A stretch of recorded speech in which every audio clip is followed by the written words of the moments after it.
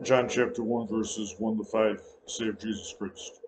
In the beginning was the Word, and the Word was with God, and the Word was God. The same was in the beginning with God. All things were made by him, and without him was not anything made that was made. In him was life, and the life was the light of men. And the light shineth in darkness, and the darkness comprehended it not.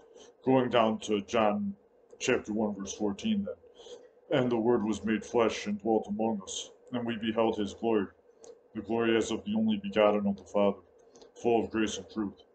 The written word of the Bible is a testimony of Jesus Christ. Though he is no longer in the world in terms of being here in the flesh, we still have the testimony of his written word, which is an even brighter light shining now after the great light was revealed. And the testimony of that revelation has been recorded in what we know as the New Testament. Mankind thus has greater light now than mankind had before the incarnation of Jesus Christ and the events of the first century which surrounded him. Yet even beforehand, David, and not even having the whole Old Testament, and probably having little more than what we know as Pentateuch, the five books of Moses, David said in Psalm 19, verse 105, "Thy word is a lamp unto my feet, and a light unto my path." The light of God's word functions very much like the star which the wise men saw, which led them to Jesus Christ. Reading from Matthew chapter 2, verses 1 to 11. I'll make some comments between the verses too. Now when Jesus was born in Bethlehem of Judea, in the days of Herod the king, behold, there came wise men from the east to Jerusalem, saying, Where is he that is born King of the Jews? For we have seen his star in the east, and are come to worship him. When Herod the king had heard these things, he was troubled, and all Jerusalem with him. King Herod and those who were troubled by the ultimate king's arrival were not walking in the light of his word, though they would have professed to have been. They were Jews who claimed to believe the Hebrew Bible. If they had been walking in the light of God's word, they would have welcomed the king who embodied the totality of the righteousness of the word. Continuing then, and when Herod had gathered all the chief priests and scribes of the people together, he demanded of them where Christ should be born. My comment: some seeking understanding of the Bible, some seek understanding of the Bible so they can militate against Jesus and suppress his light. Continuing, and they the scribes said unto him, In Bethlehem of Judea, for thus it is written by the prophet, And thou Bethlehem in the land of Judah art not the least among the princes of Judah, for out of thee shall come a governor that shall rule my people Israel. My comment: the scholars gave the right answer, but they weren't going to inconvenience themselves to make the approximately 18-mile trip from Jerusalem to Bethlehem to see the king. And they were sure not going to give him a costly gift. And they were very unlike the wise men, who had traveled probably at least 100 times that distance, probably around 2,000 miles to see Christ. And they also gave him expensive gifts, which were um, fitting for someone of his inherent glory. Jesus gave many warnings about the wickedness and unreliability of the scribes of his time. In this case, they at least gave a right answer, even though they did not have significant discernment, and they did not discern Herod's wicked intention here. Or maybe more likely, they didn't have the courage to resist him, though they knew what he was up to. Beware of the scribes. They are usually not faithful guides to follow, though sometimes it is good to heed their words when those words are solidly backed up by Scripture, yet still don't follow their example when they are not heeding the very truths of the Bible that they are speaking. Continuing in Matthew chapter 2. Then Herod, when he had or privately, secretly called the wise men, inquired of them diligently what time the star appeared. And he sent them to Bethlehem and said, Go and search diligently for the young child. And when ye have found him, bring me word again, that I may come and worship him also. My common insincere worship of Jesus, it goes back to Cain, since Jesus is the Word who was with the Father even before Genesis 1:1. Continuing in Matthew 2, when they had heard the king, they departed. And lo, the star which they saw in the east went before them, till it came and stood over where the young child was. When they saw the star, they rejoiced with exceeding great joy. And when they were coming to the house, they saw the young child with Mary his mother, and fell down and worshipped him. My comment: they only worshipped the young child, not Mary, though she was right there. Continuing, and when they had opened their treasures, they presented unto him gifts, gold and frankincense and myrrh. My comment: I believe it is accurate to say that whether the wise men knew it or not, these gifts represent well how Christ is a king, a priest, and that he came to die for the sins of mankind. Frankincense was used by Israel's priests in the temple, and myrrh was for anointing dead bodies.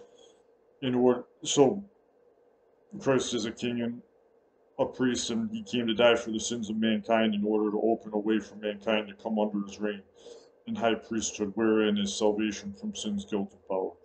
See also Matthew chapter 1, verse 21, where the angel told Joseph to call his name Jesus, for he shall save his people from their sins. So the light of the star brought the wise men face to face with Jesus in righteousness. They were never going to find him without carefully following the guidance of the star. And likewise, no one will ever behold Jesus in righteousness when he comes again, unless in this life they take heed carefully and let his word guide them, even through great inconvenience, suffering, and personal cost, as it was with the wise men. And they must endure in that until the end of their life. Psalm 27:1. The Lord is my light and my salvation. Whom shall I fear? The Lord is the strength of my life. Of whom shall I be afraid? Who can say such a thing without that being a vain saying? Only those who take heed and walk in the light of God's word. Reading now from the book of 1 John, verses reading all of chapter 1 and the first 6 verses of chapter 2. That which was from the beginning, which we have heard, which we have seen with our eyes, which we have looked upon, and our hands have handled of the word of life. For the life was manifested, and we have seen it, and bear witness, and show unto you that eternal life which was with the Father, and was manifested unto us. That which we have seen and heard declare we unto you, that ye also may have fellowship with us. And truly our fellowship is with the Father, and with his Son Jesus Christ. And these things write we unto you, that your joy may be full. John is writing to a Christian church. This then is a message which we have heard of him, and declare unto you, that God is light, and in him is no darkness at all. If we say that we have fellowship with him and walk in darkness, we lie and do not the truth. But if we walk in the light as he is in the light, we have fellowship one with another, and the blood of Jesus Christ his Son cleanses us from all sin. If we say that we have no sin, we deceive ourselves, and the truth is not in us. My comment: this isn't teaching that we inevitably have to sin constantly. John makes that very clear within a few verses and throughout the book. The entire instruction and admonition here is about the need to walk in the light and not walk in darkness. We surely walk in darkness, though, and this is what John's real meaning here is: we walk in darkness if we sin and we don't confess it to God as sin and put it to death through Jesus Christ. So continuing in verse 9, if we confess our sins, he is faithful and just to forgive us our sins and to cleanse us from all unrighteousness. If we say that we have not sinned, we make him a liar, and his word is not in us. My little children, these things write I unto you, that ye sin not. And if any man sin, we have an advocate with the Father, Jesus Christ the righteous. And he is a propitiation or atonement for our sins, and not for ours only, but also for the sins of the whole world. And hereby we do know that we know him, if we keep his commandments. He that saith, I know him, and keepeth not his commandments, is a liar, and the truth is not in him. But whoso keepeth his word, in him truly is the love of God perfected. Hereby know we that we are in him. He that saith he abideth in him ought himself also so to walk, even as he walked. This is stating the same thing as what was stated in Psalm 19:105. Thy word is a lamp unto my feet, and a light unto my path. I won't read all of Psalm 119. It's the longest chapter in the Bible, and reading it would take a very long time. But I'll read the first 11 verses of it. It sets the tone for the book. It sets the tone for the chapter, and then I'll also read the verses which lead up to verse 105. So Psalm 119 verses 1 to 11. Blessed are the undefiled in the way, who walk in the law of the Lord. Blessed are they that keep his testimonies, and that seek him with the whole heart. They also do no iniquity, no sin, no lawlessness. They walk in his ways. Thou hast commanded us to keep thy precepts diligently. Oh, that my ways were directed to keep thy statutes. Then shall I not be ashamed when I have respect unto all thy commandments. I will praise thee with uprightness of heart when I shall have learned thy righteous judgments. I will keep thy statutes. O forsake me not utterly. Wherewithal shall a young man cleanse his way? By taking heed thereto, according to thy word. With my whole heart have I sought thee. O let me not wander from thy commandments. Thy word have I hid in mine heart, that I might not sin against thee. David is speaking in the psalm of living by an authentic faith in the true God that is inseparable from a proper response to God's word, walking in its light, using God's word as it is intended to guide the faith. When the Bible talks about salvation by works as a bad thing, um, which we should um, which we should not seek God's justification by, it is speaking of man not being able to atone for his own sins. It's speaking of things like man treating God as if God is his debtor who owes him. We should never ask God to give us what we legally deserve from him. And it's speaking of mankind in general following his own ideas and devising his own ways which he thinks God ought to accept. The Bible speaks in another sense about how faith without works is dead, and of how true faith must be accompanied by works. And that is what David is speaking of here. That's what David is speaking of here in Psalm 119. And that is also what we read about in 1 John, walking in the light of God's word with a heart to please God, relating to Christ, whom the word is a testimony of, as the great King and High Priest that he is. We need to be obedient to him from the heart, and we need his blood to wash our sins away, according to his mercy, or we will surely be condemned. Jesus told Saul when he appeared to him, who was later called Paul, what Paul said as he was speaking before King Agrippa in Acts chapter 26, verses 16 to 20. Um, Jesus told Saul, "But rise and stand upon thy feet, for I have appeared unto thee for this purpose, to make thee a minister and a witness both of these things which thou hast seen, and of those things in the which I will appear unto thee, delivering thee from the people and from the Gentiles, unto whom now I send thee, to open their eyes and to turn them from darkness to light, and from the power of Satan unto God, that they may receive forgiveness of sins and inheritance among them which are sanctified by faith that is in me." So Paul was speaking of this as a past event before Agrippa at this time, and he continues speaking to Agrippa. Whereupon, O King Agrippa, I was not disobedient unto the heavenly vision, but showed first unto them of Damascus and at Jerusalem, and throughout all the coast of Judea, and then to the Gentiles, that they should repent and turn to God, and do works meet or fit for repentance. Continuing then in Psalm 119, going to verses 89 to 105. Forever, O Lord, thy word is settled in heaven. Thy faithfulness is unto all generations. Thou hast established the earth, and it abideth. They continue this day according to thine ordinances. For all are thy servants. Note the connection David's about to make. Unless thy law had been my delights, I should then have perished in mine affliction. I will never forget thy precepts, for with them thou hast quickened me. I am thine, save me, for I have sought thy precepts. The wicked have sought for me to destroy me, but I will consider thy testimonies. I have seen an end of all perfection, but thy commandment is exceeding broad. Oh, how I love thy law! It is my meditation all the day. Thou through thy commandments hast made me wiser than mine enemies, for they are ever with me. I have more understanding than all my teachers, for thy testimonies are my meditation. I understand more than the ancients, because I keep thy precepts. I have refrained my feet from every evil way that I might keep thy word. I have not departed from thy judgments, for thou hast taught me. How sweet are thy words unto my taste, yes, sweeter than honey to my mouth. Through thy precepts I get understanding, therefore I hate every false way. Thy word is a lamp unto my feet, and a light unto my path. In relation to facing tribulation in this dark world, we are told in Isaiah chapter 50, verse 10, "Who is among you that feareth the Lord, that obeyeth the voice of his servant, that walketh in darkness, and hath no light? Let him trust in the name of the Lord, and stay upon his God." It's an exhortation to the faithful to keep being faithful. God demonstrated in Genesis chapter 1 in the opening verses of the Bible that he is able to speak light into the darkness. Yet even if he withholds we still have the light of his word, and walking in its light is enough until the darkness that surrounds us is dispelled. The apostle Peter testified in 2 Peter chapter 1 verses 16 to 21. For we have not followed cunningly devised fables when we made known unto you the power and coming of our Lord Jesus Christ, but were eyewitnesses of his majesty. For he received from God the Father honor and glory, when there came such a voice to him from the excellent glory, This is my beloved Son, in whom I am well pleased. And this voice which came from heaven we heard, when we were with him in the holy mount.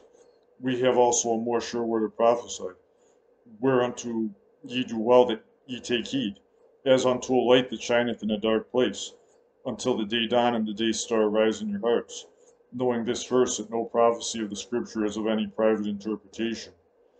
For the prophecy came not in old time by the will of man, but holy men of God spoke as they were moved by the Holy Ghost.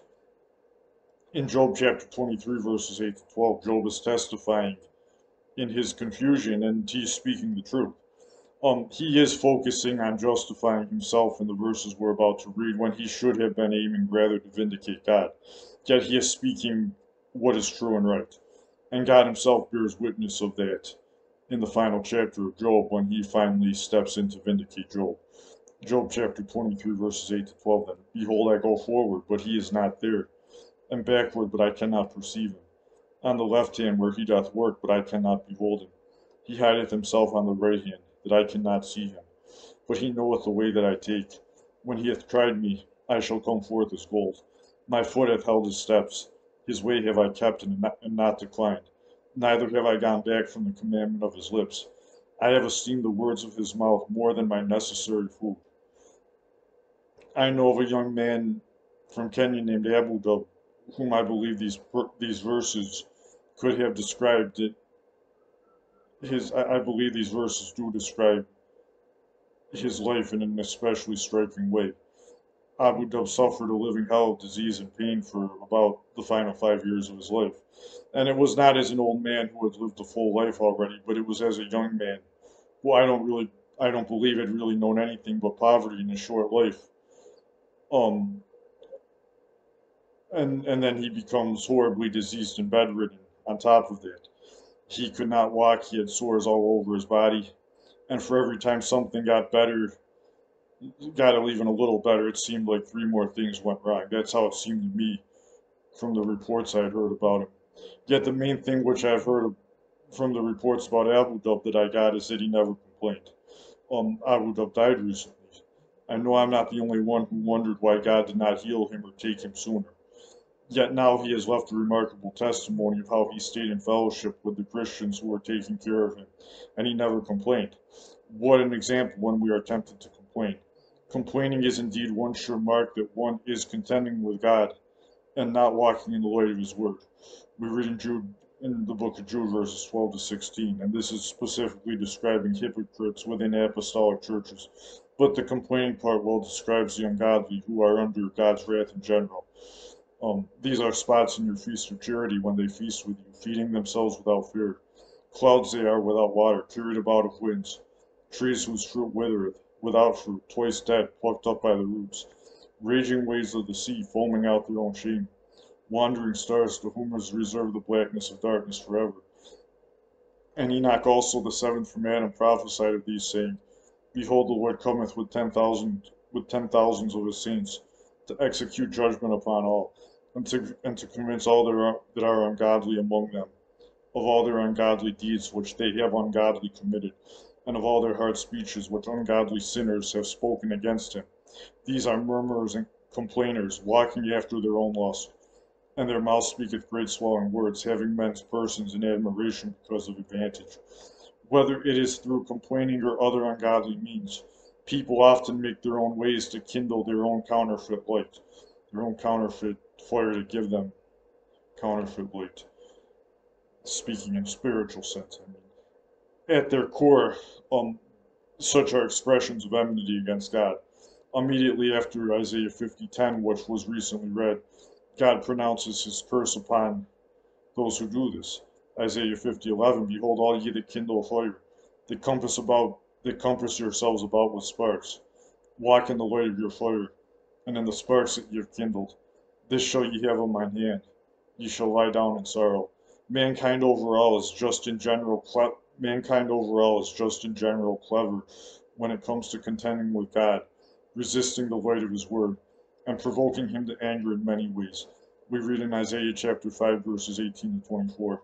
Woe unto them that draw iniquity with cords of vanity, and sin as it were with a cart rope, that say, Let him make speed and hasten his work, that we may see it. And let the counsel of the Holy One of Israel draw near and come, that we may know it. Woe unto them that call evil good and good evil, that put darkness for light and light for darkness, that put bitter for sweet and sweet for bitter.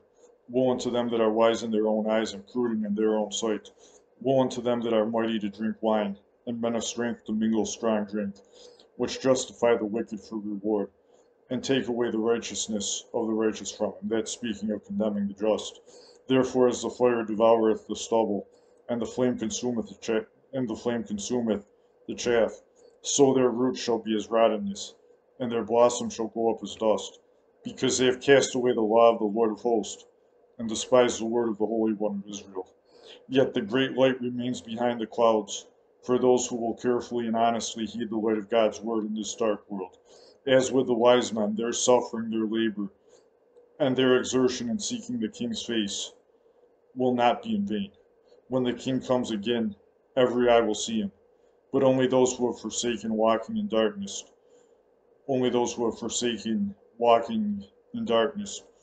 turn to walk in the light and continue therein, will behold him in righteousness and be able to stand before him and be justified in standing before him and inherit his kingdom. God knows who is doing this. May this message encourage these to not lose heart on their way and not go back on it. May all else take warning to flee from the wrath to come. Revelation chapter 6, verses 15 to 17. And the kings of the earth, and the great men, and the rich men, and the chief captains, and the mighty men, and every bondman and every free man hid themselves in the dens and in the rocks of the mountains, and said to the mountains and rocks, Fall on us, and hide us from the face of him that sitteth on the throne, and from the wrath of the Lamb. For the great day of his wrath is come, and who shall be able to stand? 1 John chapter 2 verses 28 and 29, and chapter 3 verses 1 to 8. And now, little children, abide in him, that when he shall appear, we may have confidence and not be ashamed before him at his coming. If ye know that he is righteous, ye know that every one that doeth righteousness is born of him. Behold, what manner of love the Father hath bestowed upon us, that we should be called the sons of God, speaking to the faithful Christians. Therefore the world knoweth us not, because it knew him not. Beloved, now are we the sons of God, and it doth not yet appear what we shall be, but we know that when he shall appear, we shall be like him, for we shall see him as he is. And every man that hath this hope in him purifieth himself, even as he is pure. Whosoever committeth sin transgresseth also the law, for sin is the transgression of the law. And ye know that he was manifested to take away our sins, and in him is no sin. Whosoever abideth in him sinneth not. Whosoever sinneth hath not seen him, neither known him. Little children, let no man deceive you.